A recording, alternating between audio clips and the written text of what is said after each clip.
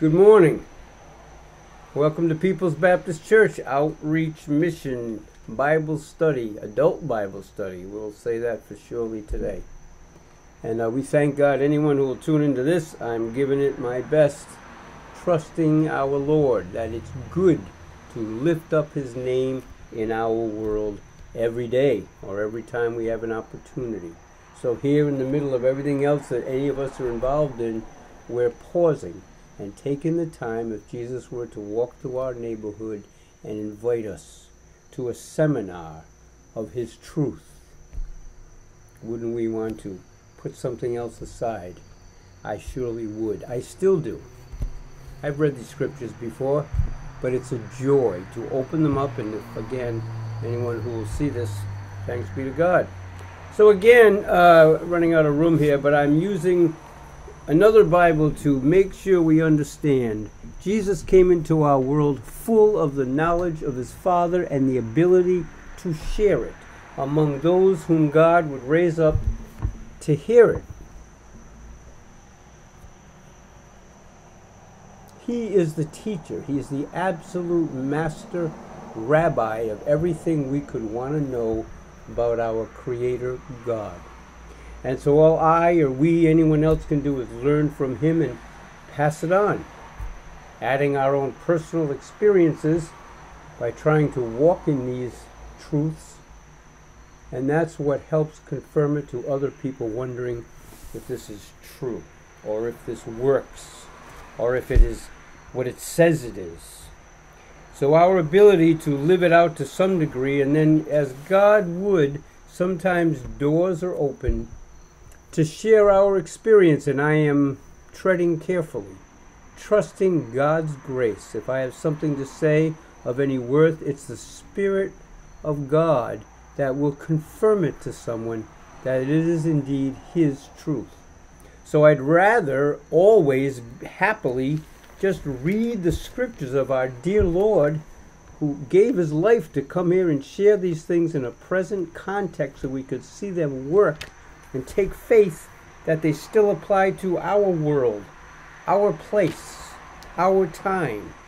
Well, only the people that use them can say so with any affirmation. So if you're still with me, we're going to pray because we love these things. And this is the Gospel of Matthew, and my goodness, if we can't take time for this, what else can we get into? God sent His Son to live out and experience among people just like us. In the middle of their world, it's not that it came unexpected, but He certainly called people to follow Him as the new priority of their life, if He hadn't been before, or if God hadn't taken center stage in their life.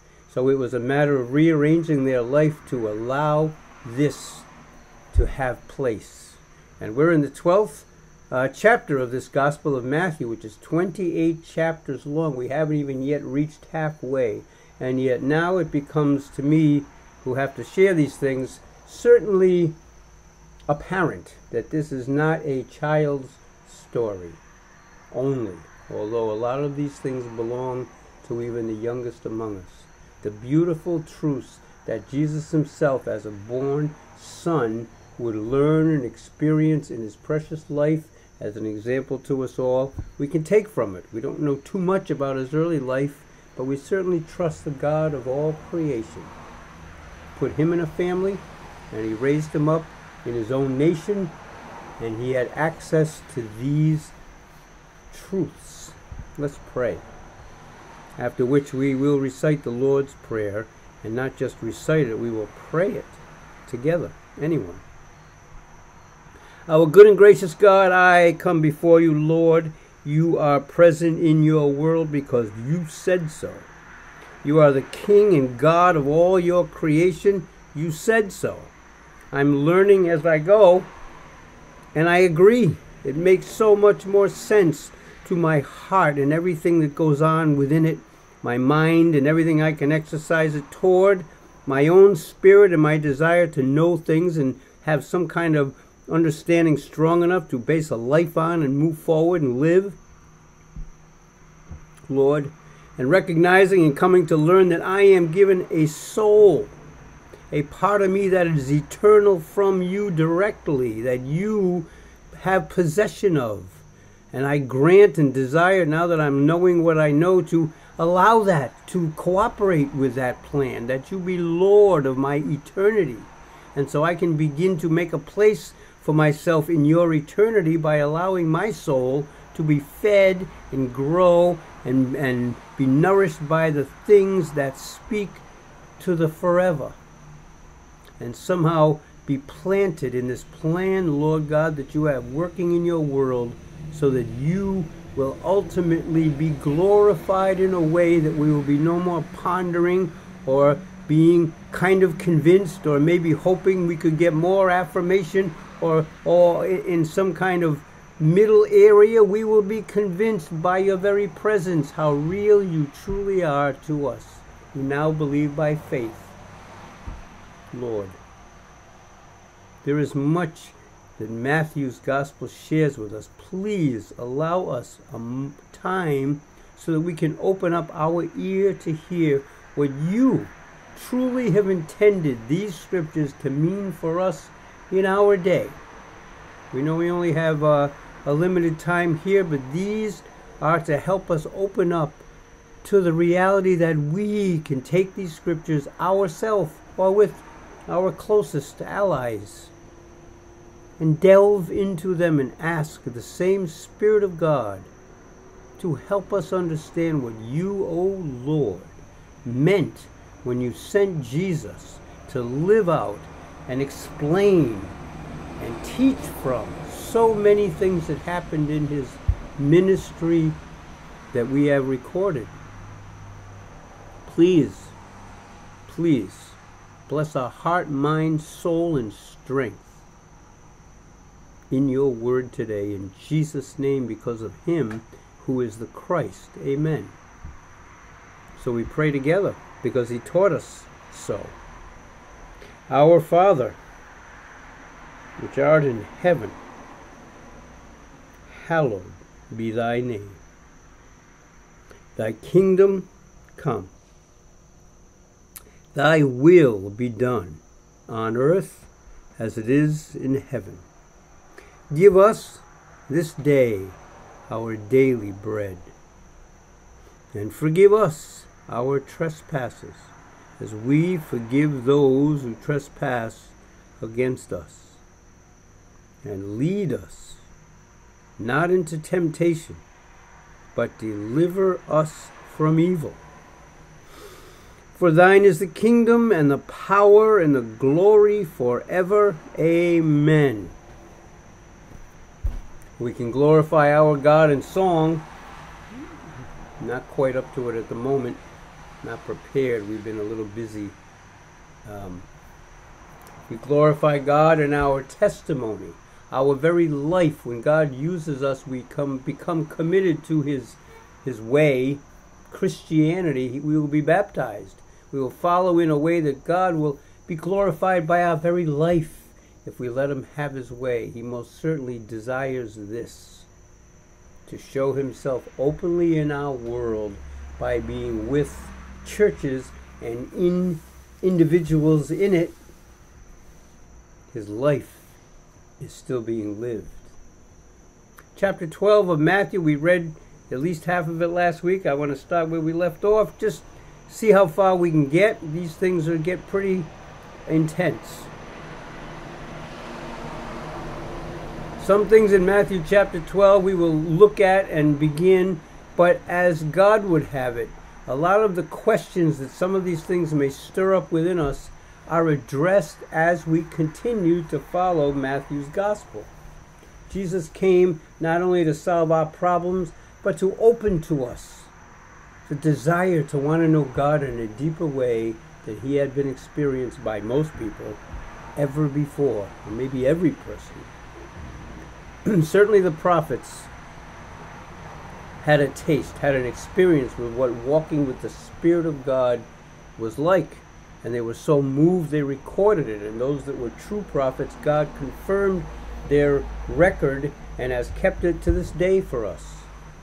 And the things most worthy that they were involved in expressing from God had to do with this Christ, the Son of God, this King that would come to reign over all God has created.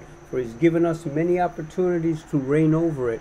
And in some ways, it amazes me how wonderful and how far we come. And with that, history becomes comes a lot of record of things that we haven't done so well, trying to rule over each other. And many times people learn from those experiences, and that's wonderful. We want to continue to learn from our experiences, both bad and good, so we can grow as people. I desire especially God's church continues to grow in knowledge and in truth and in a vital connection to the world he's put us in. So let's look. So I'll start where I believe I left off. Verse 30 in chapter 12, he that is not with me is against me, and he that gathereth not with me scattereth abroad. This is such a heavy conversation. I actually should backtrack just a little bit. In verse 28, can I read from there? Verse 28 sets a real stage. Verse 27 has to do with them trying to accuse Jesus that he works the miracles, especially this idea of casting out devils. They brought unto him a man who was dumb and blind, and he healed him, but he cast out this devil. His afflictions were not just physical, there was something spiritual going on, and then he was well. They didn't know how to explain it to themselves. They hadn't seen such things, it seems. They certainly were aware of spiritual states, it seems. They were aware of devils, it seems, for they certainly said Jesus is doing this by the power of darkness, this Beelzebub. And that offended the truth in the moment. So Jesus addresses it wonderfully with grace and promise, and with it warning. Verse 27, if I by Beelzebub cast out devils, by whom do your children cast them out? Therefore they shall be your judges. Verse 28 is what I'm getting to. This idea that Jesus is opening to us to become aware that there's a spiritual battle going on. Devils, Beelzebub, power of darkness. And yet now Jesus exposes what he's all about. Verse 28, but if I cast out devils by the Spirit of God, not by his own strength, not by his person itself, but because he was God's Son connected to him in his very bosom wherever he went. The kingdom of heaven moved with Jesus. He was here by the Spirit of God. He worked, spoke, taught, walked, lived to be a representative of what it is to be someone completely filled with God's Spirit, working every day the things that are pleasing in his sight, feeding from and sharing the power that God can send from his kingdom. We pray the prayer, thy kingdom come, and at the end of it we're saying, Lord, yours is the kingdom and the power. Everything we ask God to do to deliver us from evil, forgive us our sins, lead us in a way that's not going to be tempting and overwhelm us and overtake us. All those things we ask God to do, and how does he do it? He does it by his presence among us. His very Spirit of God is the power of God to let his will be done. So Jesus said, if I by the Spirit of God cast out devils, then it must be, he's reasoning with us to help us see, then that must mean that the kingdom of God that John the Baptist and Jesus himself were preaching is at hand, must truly be at hand, because this kingdom of heaven was working the works that only heaven could work. It was not a dark thing. It was deliverance for these precious souls from what Satan was working right in the nation of God's people. A spiritual battle. And Jesus was winning, and he was exposing to them how it is that he's winning, because it wasn't he himself. He was representing the very presence of God in their midst better than any of them could do, with greater understanding than they could ever have before.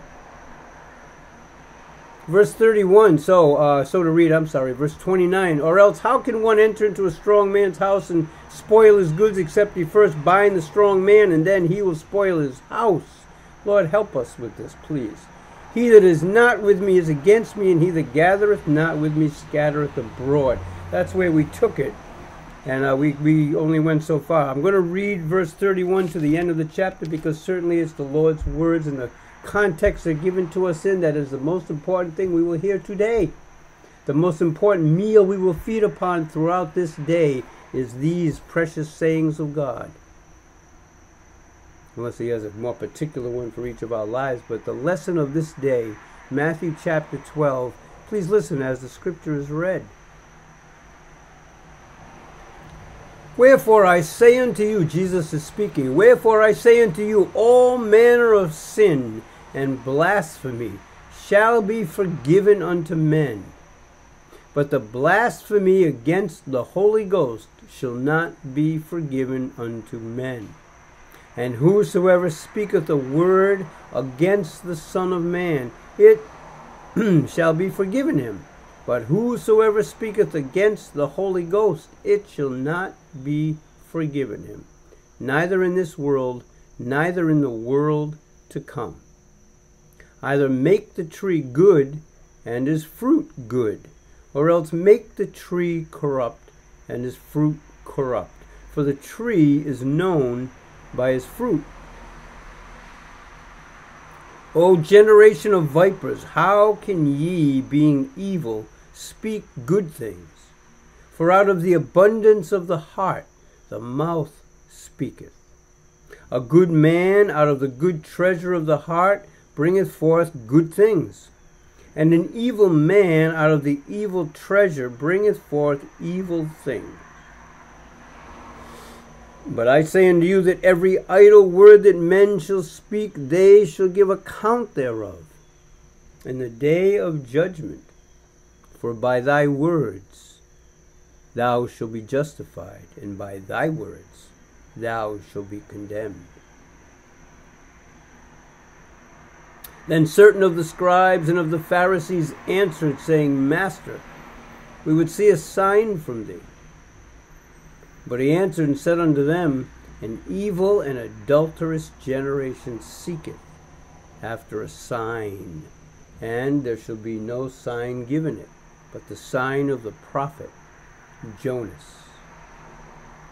For as Jonas was 3 days and 3 nights in the whale's belly, so shall the Son of Man be 3 days and 3 nights in the heart of the earth.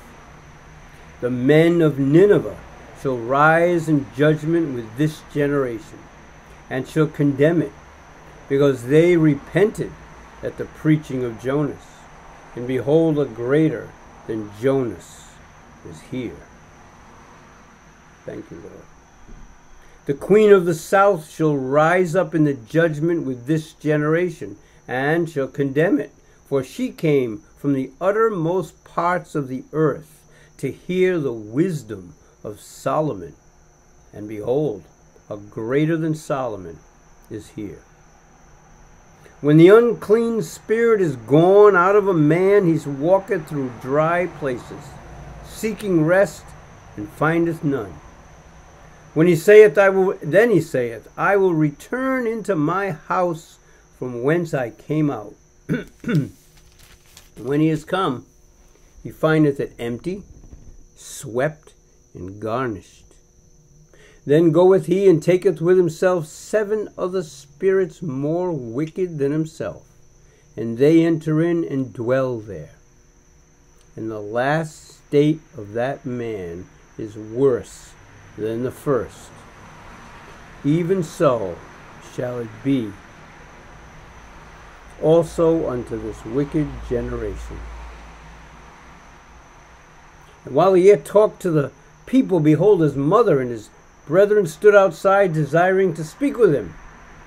Then one said unto him, Behold, thy mother and thy brethren stand without, desiring to speak with thee. And he answered and said unto him,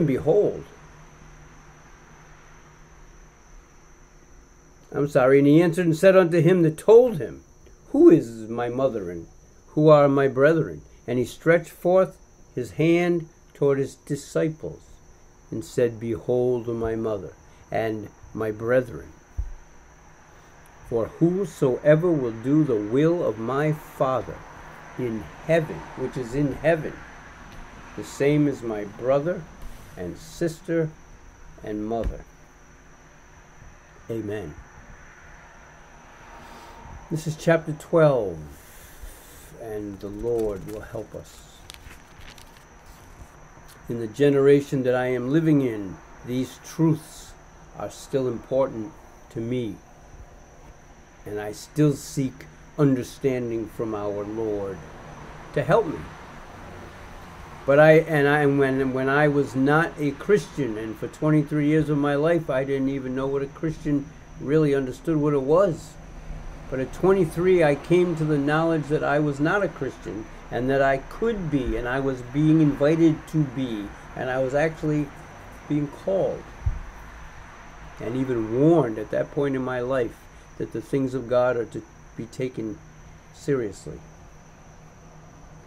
And I would claim that before that I was an atheist. I didn't really care about any titles, but I knew that I gave no acknowledgement to anything beyond myself.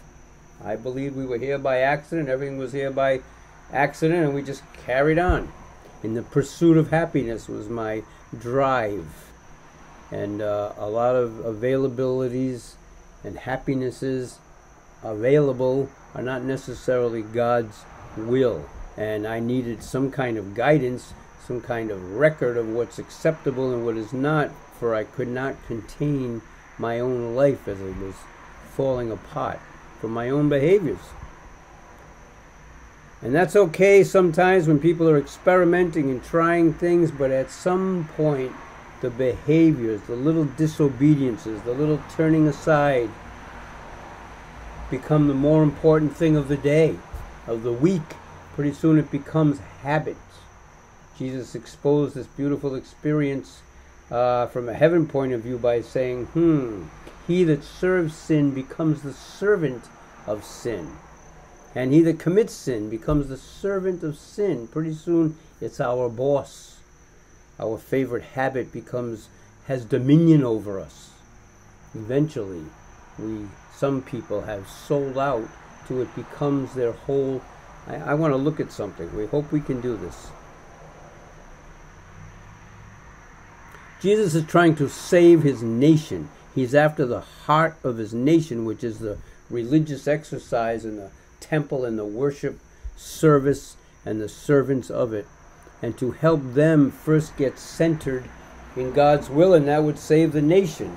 But John the Baptist came offering a new opportunity to experience God to everyone equally. And those people that you might expect, one might have hoped, maybe God certainly hoped, that they would be the first ones to come down and get into this new thing God was promising. But it doesn't seem so. The common people, we might call them, the people that actually were out of God's will. Jesus summed them up one day by saying the harlots and the publicans, which were kind of the public servants, despised, caught in behaviors because they had the access to people's funds and tax monies and such. And there was a record that many of them behaved abusively.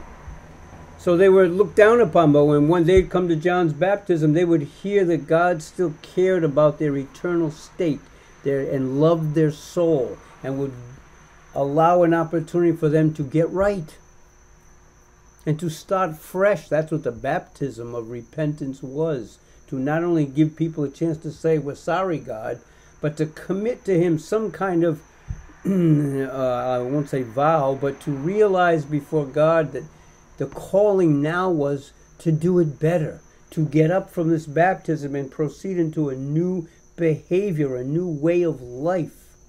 And that was God's will, so it wasn't as if we were now going to try to be more religious or more self-righteous. It wasn't that at all. It was they now were connected by faith to the God of their fathers.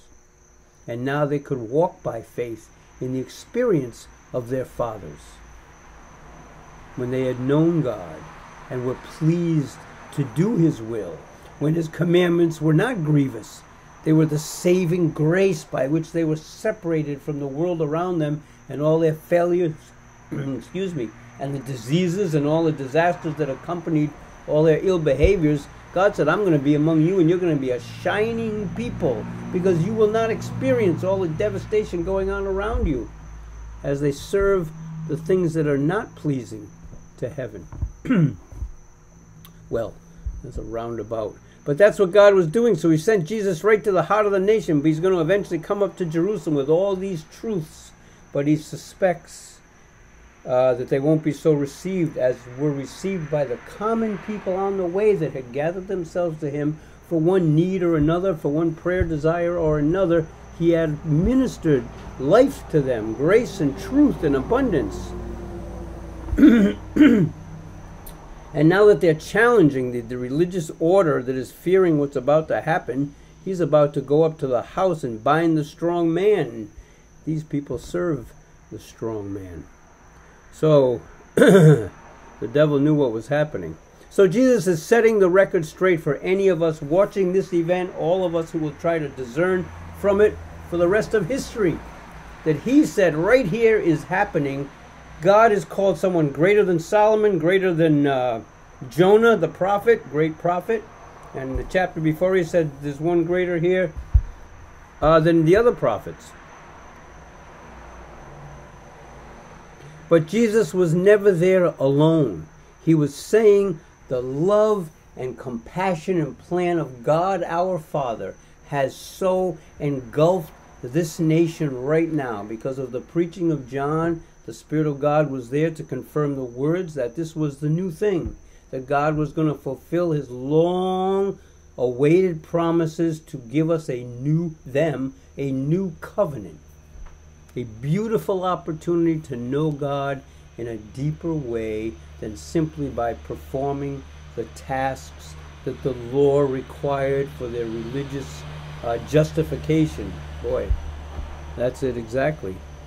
And he said, this is going to be a relationship, and I'm going to be your God, and you're going to be my people. Not just when you're in sorrow bringing up a sacrifice to the holy mount. You're going to be my people all the time, and you're going to make decisions that won't even allow you to make the mistake that needs you to bring the sacrifice. You're going to do better, because I'm going to be your God, and I'm going to be with you, and eventually Jesus is going to reveal he'll be in us. And that ability is the Spirit of God he's revealing here in verse 28. If this is happening by the Spirit of God, then the kingdom of God is right here unto you. Just that Jesus was the minister. He was the one able to access it, say, and to minister it in such a way that people had no choice but to say something's happening. And right here, Jesus is warning all the people present that, listen, what is happening is from God. Because Jesus spoke for himself and for his Father. When they said Beelzebub, he said, no. Listen to this once and know this for sure. This is what it looks like when you have prayed to God and hope he hears you, and you agree with David that he's inclined his ear to hear us, and now he's moving toward us to be the answer to our prayers. Emmanuel, God with us. And Jesus said, this is what it looks like. This is the Spirit of God ministering. He happened to be the minister, but he was actually training other people to become the same.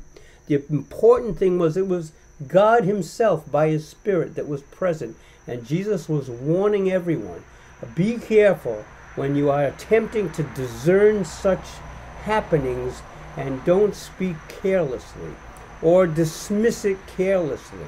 If you don't want to partake in it, simply go away. But don't think it's a calling from God to stand against this very move of God. Jesus meant when he said, if you're not part of this movement to gather with this truth, what John the Baptist started, what Jesus was ministering, this truth that the kingdom of heaven is now open and available to all who can believe it and call upon God themselves and receive personal redemption and then relationship for themselves. What a beautiful gospel. What a beautiful covenant. And that's what John came offering. It's coming. And the person who is the covenant keeper is the one who's bringing it. And sure enough, before John would pass out of this life, Jesus would appear and be that very one. And now he's instructing this moment to make us all very aware. The Spirit of God is moving for our good. He's available in our world for our redemption. And when we see that happening, if we're not part of the gathering with it, we are actually being used to scatter it, to help the enemy disperse it. And Jesus warned these people. You might be on the sidelines whispering, hey, this crazy guy, he's doing this by Beelzebub. It has an effect, an ill effect, and affects the person next to them and the person next to them. And pretty soon this great, glorious appearing of God to be with us and answer our most needful needs is now confused to the people it's meant for, because some false teacher is speaking anything their little mind conceives that they can blurt out to distract from us giving God his proper glory. And Jesus will set this record straight by warning us.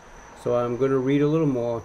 Verse 31, so he says, please beware. All manner of sin and blasphemy, whatever you say against me or even God previously, that's forgivable. It's forgivable. But to blaspheme against the presence of God, doing something that no one else has ever done, and with the minister giving complete glory to God above, not even to himself. No reason to suspect there's any selfish will going on in here. This is simply God showing himself that, yes, I am the God I've always told you I am. I am the God of Israel, the God of Abraham, Isaac, Jacob, the God of eternity, the God of Noah, the God of all the forefathers. He's God, and he's appearing to be the very good God that we want him and hope that he is. And when he was there delivering people, a mighty delivering God, there were people on the sidelines who, rather than seek to be part of it and give glory to God and be caught up in it, were simply, I don't know, say satisfied, but they were being used of the enemy to speak, and he will address this, to speak careless words that Jesus is warning. You will one day be judged by your own words. So if you don't understand the movement of God, leave it alone. But if you're curious and you sense that this is good, Jesus and we and the Spirit of God are always saying, come into it. Do not be on the outside. Just come into it and participate. God is so able to take us in and raise us up. We're not going to exhaust him or cause him to run out of grace or truth. He wants us. He makes a place for us. So rather than stay on the outside, because it's very easy to be caught up in scorning. Jesus was warning these people, be careful who you influence. I'm here working, you're here working. Who are we working for? If you're not gathering with me, Jesus is saying, you're participating in the enemy's plan to disperse, to distract. Or he'll teach us in the parables coming that to catch away that which was sown in our heart. This glorious moment of watching somebody be healed from dumbness, deafness, possessed by a devil. And they're going to walk away and give glory to Satan. And Jesus said, no, you won't. Because now I'm warning you, you're blaspheming, you're calling what is good evil. And you may do that against Jesus because he was a man like us and he understood our own nature and our ability to do that, sadly as it is. He said, and you blaspheme my Father as God and the God of the temple and all that. And yes, you found fault with it, and there is fault. And people have blasphemed God in the process. But he's saying right now, there's no condemnation here. There's nothing you can find fault with. And God is working a perfect work. And be careful who we give the glory to. I got to go on. Verse 32, for whoever speaks a word against the Son of Man, it'll be forgiven him. But whosoever speaks against this holy presence of God, this Holy Ghost he's trying to teach us about, it shall not be forgiven him, neither in this world nor in the world to come. And there's a lot of warnings from so many ministers about how deep you'd have to know God to actually let this happen. Jesus is not giving us any careless warning. This is not people because we just forget God one day, we're blaspheming against the Spirit. No, this is a deep, deep experience. These people are supposed to know God. They spoke for God. They had authority in God's name. They were given position, and they affected people's lives. And for them to take that position and all their drama and try to turn this moment into something from Satan, Jesus said, it'll be remembered, even in the judgment. This will not go away quickly. Because if you can't acknowledge the presence of God, showing forth the Son to be who he is, you'll never find salvation. All of us didn't meet Jesus because he came down our street. It's some presence of God working in our lives that have caused us to want something from God, or to be afraid to enter into eternity without God, or whatever has caused us to come to this faith. It's the Spirit of God. It wasn't Jesus in person. Certainly wasn't God the Father coming down off the throne to talk to us himself. That's how God moves. And Jesus is opening this up to us. In the beginning, God created the heaven and the earth. The earth was without form, void. But the Spirit of God was there, moving upon the face of the waters. And then the Word of God came. So the Spirit of God was already there, moving, preparing. And then God spoke. And there was the Word of God. And then there was light. And so on. And right here, Jesus is shedding light on this moment to help us see. If you don't understand the things of the Spirit of God, be still and learn. Don't be quick to be caught up in condemnation of things that we don't understand. That's all. But he said it's serious. So in verses 33 and 34, he says, get back to making the tree good. That way everything that comes out of us will be good. Be watchful what we say around and to other people. Understand where this comes from. 34, O generation of vipers, how can ye being evil speak good things? So he's challenging them and saying, my gosh, you're all dressed here, you've got all these people's attention, you're the religious elite, and you're using this opportunity to speak things that are not helping people. What's really happening here? Verse 35, a good man out of the good treasure of the heart bringeth forth good things, an evil man out of the evil treasure of his heart bringeth forth evil things. He's trying to help them see, look, what's coming out of you is evil because it's coming from way down in there somewhere. And the work of us is to realize that and do something about it. Not be satisfied by just saying, because really these people were just led by the same uncleanness. I mean, they're just saying, they're not speaking for God, that's for sure. So Jesus really is saying, giving them the opportunity to see themselves so that they also may change. When in verse 33, going back, when he says either make the tree good or the fruit good, his hope is still that any one of us will see this, those people will see it, and desire that God would fix them and admit there's something going on in here that's not right so it can be fixed. Jesus didn't come to condemn the world. He came to expose with his light what's wrong, what's going on in here, so we, with him, can work on it, to realize this is the presence of the Spirit of God and be part of it. Take hold of it and let him fix us.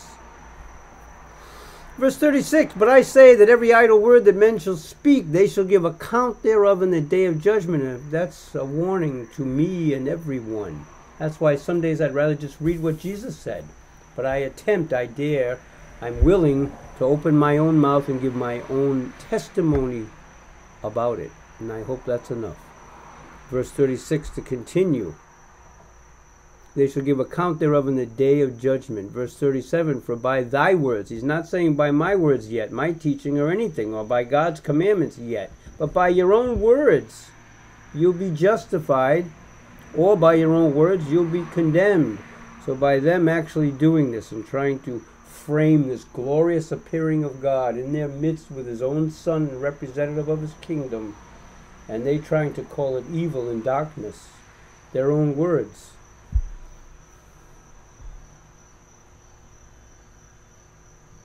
We want to move on.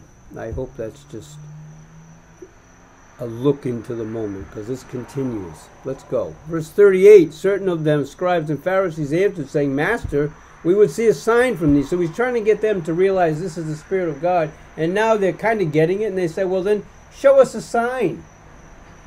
I mean, obviously, everything that already just happened was the sign. He cast out the devil so that this man could be free and go on and live a productive life. That's the sign of the presence of the kingdom of heaven. But they wanted more, and Jesus gave an answer for them. Verse 39, but he answered and said unto them, an evil and adulterous generation seeketh after a sign. Because what would it do? Would it change their heart then? Did they need one more sign? Jesus said, you'll get one more sign. And there shall no sign be given to it, but the sign of the prophet Jonas. And I give a quick comment. Yeah, quick comment. I was not raised in Sunday school. I didn't go to church as a child. The simple stories that I've become aware that churches used to teach to young people who wanted to learn it were stories about the creation and Noah's Ark and Jonah being swallowed by a great whale. And I've heard, and now I've got to teach Sunday school, and I realize, wow, these are awesome stories to tell young at heart people. But Jesus was talking to these very serious adults and religious elite, and he was taken from their storage of knowledge of the things of God. We, again, should take in the simple stories we've exposed our children to or we grew up with and realize there is so much more to it. I tell anyone, if you haven't read the Bible in a long time, you think you've read it before, go to Psalm 23. Everybody thinks they know something about Psalm 23. Read it afresh. Take time and meditate and realize this will speak new things to us today in our day. We are growing. The world changes and grows. And the truths of God are constant. But they can speak to our deeper understanding as we get older and hopefully wiser and more knowledgeable at least. So to refresh ourselves, the story of Jonas, Jesus is bringing up here to remind them, wow, there's a sign. Talk about that sign. He was swallowed for 3 days and 3 nights in the whale's belly, spit out on the land when he had got his heart right with God and prayed. And he was alive. And he went back and preached, and the place repented. It's a long, good story. And Jesus said, wow, if that had happened in this day, people would be ignore him, that they repented in those days. But Jesus said, a greater than Jonas is right here in front of you, referring to himself. And he said, and you're not repenting. You're not even being turned. No more signs would help you. What he did was expose why they were so hard and why they were so quick to speak things that were actually blasphemous. Because they were not in God's spirit. Why? He has summed it up in 2 words. Their whole generation was evil. It means it sought to follow the things that God has exposed that he's not pleased with. And yet they continue to participate. And yes, adulterous generation. And even though you can get deep and think this is spiritual adultery, and most certainly it was, because the Roman Empire, after the Greek Empire and after all the other influences on the Holy Land of Israel, had brought in so much other culture that they were supposed to deny, but they weren't succeeding, and it was sifting and getting its way in there.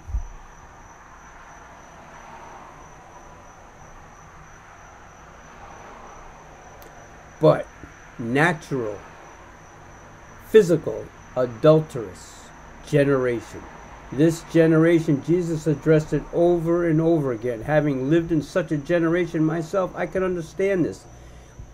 To not abide in God's covenants, especially of marriage, is how step by step churches, the world around us, has slipped and slid off the standard of God. John the Baptist gave his head because he addressed this particular disobedience. And Jesus is not letting them get away by saying, another sign will just cause you a momentary excitement until you go right back to your own bad behaviors, and you will lose. The wicked one will catch away that which was sown in your heart. It will do you no good. Just wait till the sign he's going to give you. 3 days and 3 nights in the heart of the earth. I want to go on. Verse 41, he says, so the men of Nineveh repented, and they'll rise up in this generation and condemn this generation because a greater than Jonas, everything that happened to Jonas, a greater thing is happening right here. And Jesus is always trying to help us understand, not just him, his person, but everywhere he went and everything he did was because the Spirit of God was there. A much greater thing was happening than just a person that they could one day snuff out, they thought, or hang on a cross and bury him. The Spirit of God cannot be killed, and the Spirit of God was present the day before it happened, while it was happening. Even we talked Sunday about the Roman centurion. The Spirit of God was so present that even though some people would deny it, he would blurt it out, this must be the Son of God. The Spirit of God was there.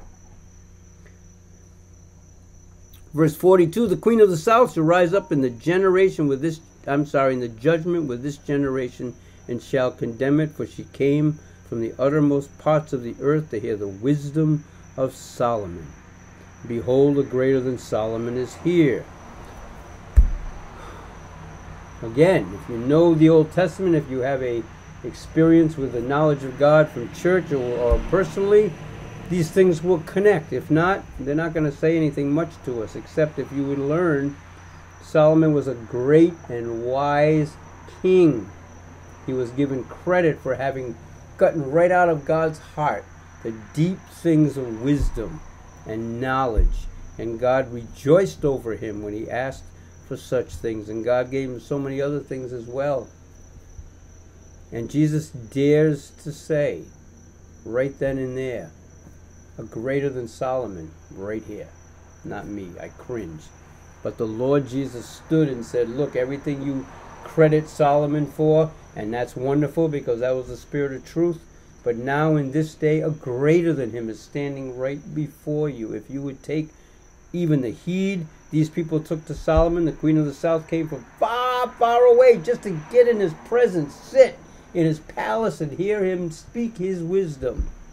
And she was fulfilled. She said it was worth it. And Jesus is saying, wow, if those people could be here now, they'd look at you people and condemn you because you got something better than that going on here and you're too busy with your own evil and adulterous behaviors. And how's that going to allow us time? One of the most important things in this chapter is the rest of this part of this teaching where he says, the unclean spirit is gone out of a man, he walketh through dry places, and so on. I don't know how deep we're going to get into this now, but we need to talk about it, and so it probably will take into next Thursday, and we could wind up this chapter. But I want to make a couple of comments, because this is the day we're in, and who knows if I'll even have till next Thursday. So please, I live in a generation so exposed to so many crazy programs trying to help people get comfort by going around their property or their house or whatever it is and finding some kind of reason to believe it's possessed, as if the Satan gave a darn about possessing your gutters or your windows. Because this parable has been so misunderstood and used to bring fear and then charge people to solve their fears throughout history.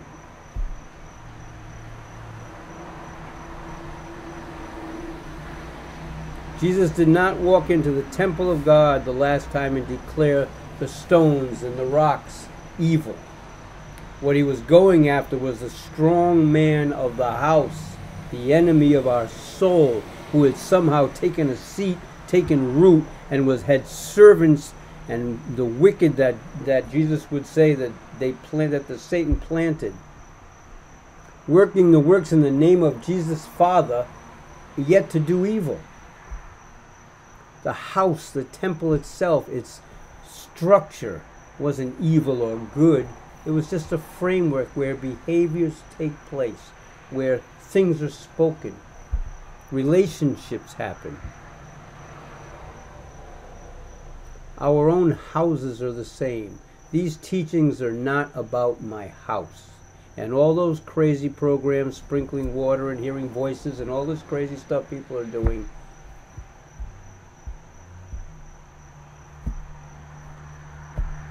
crazy people with religious vestments on, promoting these crazy things. I'm saying to anyone who's listening, this is what Jesus said. Are you ready? Thank you, Lord Jesus. When the unclean spirit, and I started to say, by the way, in my early days, I was atheistic. I didn't believe there was any God. And it was such a great, wonderful revelation to come to the knowledge that there's God. And because there's God, I don't have to be afraid of him. He wants me. And he provided enough grace that through his Son, I can know him. Not only do I know there is a God, but I can know him and believe he wants to know me and somehow does. All that wonder and that beauty moved me. And then gradually I had to face the fact that the same book that exposes God also exposes his enemy.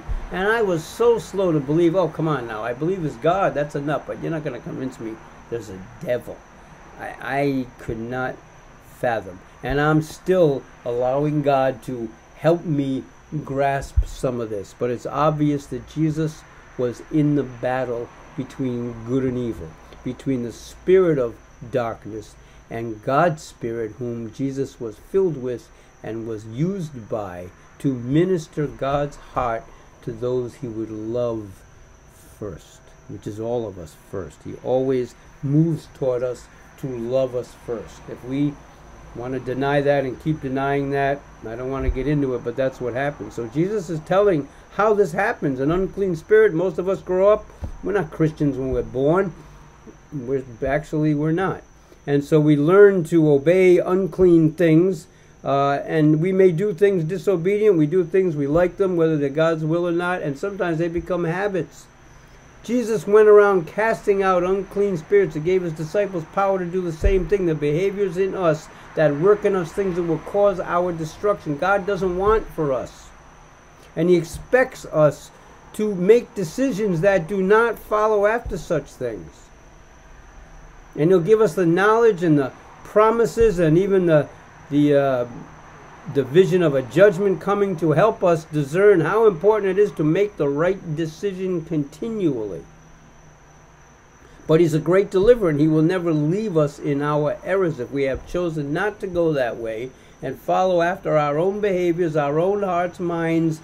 It's uncleanness, and he will come into our life, cast that out, and we'll be able to walk new. This is the born-again experience. This is what happened when John the Baptist was preaching, and people received a baptism of repentance. They got up and they just not only felt, okay, they're forgiven of their errors, but they felt the unction from God that this is a new covenant. I'm going to be close enough to you that you're not going to want to sin. You're not going to want to go back and do the same things you just asked me to forgive. I'm going to give you authority and power to walk new and different. Everything will become new. Everything about the decisions you make and why you make them and where you pull from to help you make them will all be new. We will now choose to draw from heaven and the fact that my soul will be alive forever, and I want now to participate in making that a good thing. Not something to be afraid of, shy away from, or try to deny. I'm giving it a chance to cooperate with the plan. Jesus said it's the person. It's not a house.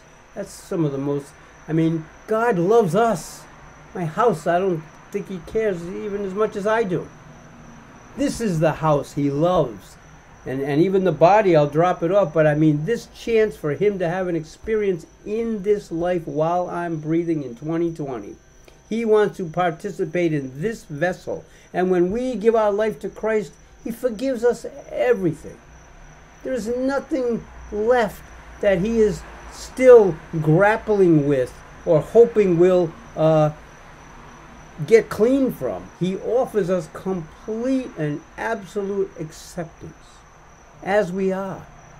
And we walk new and we walk free. And we have a pause, an opportunity to consider before we go forward to make the same mistakes. God wants to move in and help us learn we're his. And while we pray the prayer that says, Lord, lead me not into temptation. I'm still me, but you can make my day different. And you can get me to the other side of this day, and I can realize I'm a winner now. I'm meant to overcome the temptation, not to claim continually God's forgiveness. It's there. He told Peter, look, you better start getting ready to forgive somebody 490 times a day. You're not going to use it up. But it's so much to myself. It's so much more glorious to get up one day and talk to God and say, thank you that I did not fall into that same destructive behavior yesterday. And once victory is tasted, it's glorious. And Jesus wants us to have the testimony that he is in my life, or yours, or ours, for good. So he likens it to, here comes the unclean spirit that mine. I had especially trouble with telling the truth. I thought nothing about lying. I was even had a job where I was commended for being better than most at deception, twisting the truth, compromising the truth, lying. False witness is what God calls it. That was just one of the things. And this is my life right here. But when I first got saved, I felt that cleanness. I felt, my gosh, the devil could come and look around. The same thing. I was empty, swept. Everything was cleaned up, garnished even. I was like decorated for use. God wanted to show me off. But Jesus warns to the individual that he is working to redeem, and he'll give us a broader warning at the end. Good Lord, thank you for your goodness. Please we'll wind this up in just a moment. But I want to leave you with this. The Spirit tries to come back. We're still in the world. Jesus doesn't take us out of the world. He takes the world out of us. But he leaves us here. And so the same enemies that used us before are still out there. And he says they're going to come back. The one that came out of me is going to come back and look around and say, wow, I can't get my job done anywhere else. It looks fine in here. Let me get back in here and work what I used to work. But I got the knowledge of God, the light of God. Now I got some experience with God. I want to preserve what I got. So this enemy has to go and get 7 other spirits, Jesus said. I never kept an exact count. I don't understand these things so deeply. But I believe my Lord. And he said, that's what happens. If you want to continue to lie, to protect your lying, now you're going to have to do other things. And he brings other spirits. Spirits, what are we talking about? I'll jump ahead to give you a little clue of what's happening. I believe it's 15, Matthew 15. Here we go.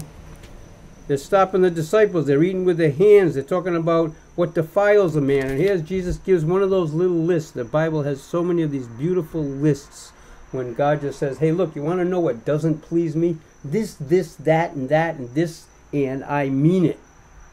No matter how you surround yourself by bending rules or laws or ordinances, and you think you can surround yourself with company that'll commend you for your real behaviors, God said, I already said it's not acceptable. So you can do what you want with it, but in God's kingdom, it's not there. So where are you going to go with it? Here's one, Matthew 15. Verse 18 to 20, but those things which proceed out of the mouth come forth from the heart, and they defile the man. For out of the heart proceed evil thoughts, murders, adulteries, fornications, thefts, false witness, and blasphemies. There's a list of a few spirits and spiritual behaviors you don't want in your life. You want to hang on to thievery, you're going to learn to lie. You want to hang on to lying, you're probably going to protect yourself with some violence. Sooner or later, all the other things happen. Jesus said if you don't sell out to God and you try to compromise with the enemy, he's not going to come back and take you right back where you were before. You're going to end up worse than you ever were. He goes on to say, though, what he's really trying to say. That's a great teaching, and we're going to talk about it again, I believe, next week. But what he's really doing is looking out at the generation with the religious leaders, the people listening to him, the people on the sidelines who have made up their mind, and all of us who have read this since, all of us. Jesus is saying, what I just described happened to the individual is going to happen to this whole generation. Even so shall it be unto this wicked generation. John the Baptist came and turned many to righteousness. It said he had multitudes following him, accepting his covenant, his understanding that God is doing a new thing and you're justified by faith. And so many of the generation felt that cleansing. And Jesus said, if you don't now follow John's teaching and accept me, Jesus, as your rabbi and continue to follow me, that enemy is still out there, and those enemies will come back. And this whole generation that John and Jesus himself worked so hard at trying to save will end up worse than it was in the beginning. Those who blaspheme the Holy Spirit, those who do not understand what's happening, those who give themselves over to speak the things the enemy wants us to hear. Well, that could go on so deep, but I don't want to do it. I'm going to end with one thing. Please follow me. It's one thing to be disobedient. It's one thing to learn to lie a few times. It's one thing to have God save us and realize we've done that and be sorry for it and not strive not to do that anymore or fall into it. There are other people who will accept that, and it's not a mere simple disobedience anymore. I'm turning to the last chapter of the Holy Bible, when things are done and we know what side things are on and what pleases God. And here's what he said, and I'm going to read a few verses and we're done. Because sometimes, eventually, when Jesus is calling these spirits, he means this behavior, this simple disobedience has now become a way of life. Everything we do from the morning we get up is centered around that disobedience, fulfilling that emptiness that continual disobedience brings us. And there's another list. Are you ready? I'm going to read 5 verses from Revelation 22, verses 12 to 16. Please listen. And behold, I come quickly, and my reward is with me, to give every man according as his work shall be. I am Alpha and Omega, the beginning and the end, the first and the last. Blessed are they that do his commandments, that they may have right to the tree of life, and may enter in through the gates into the city. Are you ready? Verse 15.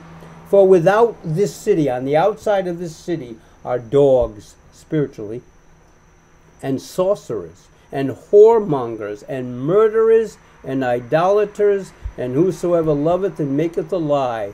I wouldn't read that without a good ending. I, Jesus, have sent mine angel to testify unto you these things in the churches. I am the root and the offspring of David, and the bright and morning star. Do you realize at the end of all things, when God finally can say, wow, it's done, there's going to be him and his people glorified in a place, and on the outside of that place will all the people who are not, who haven't been, who are not included in this plan or this kingdom by their own choice. And now it won't be a simple disobedience. It won't be he was a liar. It is now he is carrying the personage. He has become, his title is he that loves and makes a lie. The guy who wants to kill everybody he disagrees with, or is just so fervent against everything, killing is not doesn't even faze him anymore. It won't be a simple mistake. It won't be a simple one-time disobedience. His title will be there with the murderers. His spirit, he will become a person who is known by his disobedience. Murderer, adulterer, whoremonger. We won't even go there. Let's close in prayer. Gracious Heavenly Father, you sent Jesus to warn us, to bring light into our world so we can understand how important it is to seek after and to please you, because there are other spirits at work in our world. Jesus said so, and so I'm believing it. I'm warned. Please help us be aware that God's will is to be done. The end of chapter 12 identifies Jesus as saying, even more important than his own family relationships, the people that are important to him are those that want to do the will of the same God he's doing the will of. Let's let that be enough. Let's close with grace. Heavenly Father, we thank you because you made this day so that we can find you, so that you can bring us Jesus, so that we can be part of your kingdom. That's why you made this day. Not so we can find fault with everybody else or even ourselves and be left there, but let me say in this prayer, there is grace available. God wants to forgive our disobediences. God wants to deliver us if we're bound by our disobediences and obeying them continually spiritually against the Spirit of God. And feel that. And God is a mighty deliverer. Jesus is the one who came into the furnace of fire and delivered the Hebrew boys, because he's a mighty deliverer. Let us call on the name of Jesus Christ for help today. In his name I pray, and let your grace be sufficient. Amen. I know I went over. I thank you very much.